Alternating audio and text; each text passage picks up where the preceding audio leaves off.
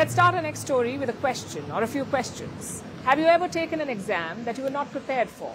One for which you did not study enough, and just before that exam begins, you send a desperate plea to the heavens above, hoping for some divine intervention, praying that the gods bail you out just this once.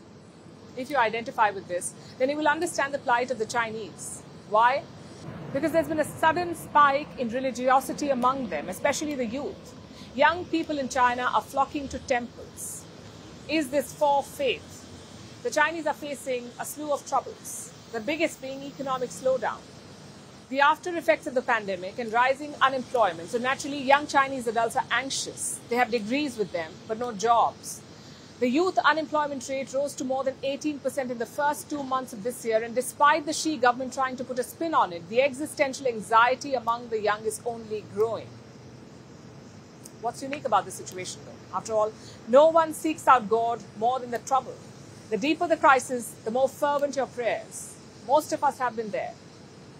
But China is a unique case because the Chinese Communist Party, which rules this country, is officially atheist.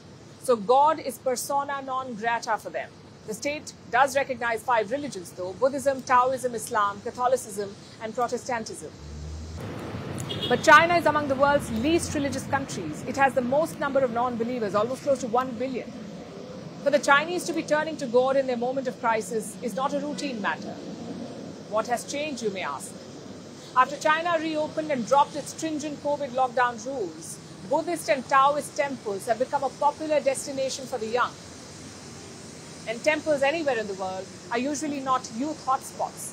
But disillusioned Chinese are hot-footing it to these places of worship in search of solace. Temple hopping in China is now a trendy activity. The Lama Temple, or Yongyi Palace in Beijing, is a Tibetan Buddhist temple. It is now among the most visited in the country. The Lama Temple sees a footfall of around 40,000 visitors every day. This has been happening since early March, and it's not an isolated case. Compared to last year, visits to temples across China have surged by more than 300% in 2023. What's more, Millennials and Gen Z make up half of these numbers. Remember, most of them would have had an atheist or Marxist education. So it's going against the grain. Meanwhile, temples are now wooing the young. Some have opened one-of-a-kind coffee shops inside their premises. Others offer immersive experiences with the help of metaverse and AI technologies. It's not like the youth are looking to become monks or nuns, though. What they're looking for is an antidote to the pressures of life, and religion seems to be providing them a safe haven. For the unemployed young Chinese adults, life seems to be stuck in buffering. With the Xi government and its policies letting them down, they're now looking for some cosmic support to intercede on their behalf, or at the very least, lend a patient ear. So is China retrospectively legitimizing God?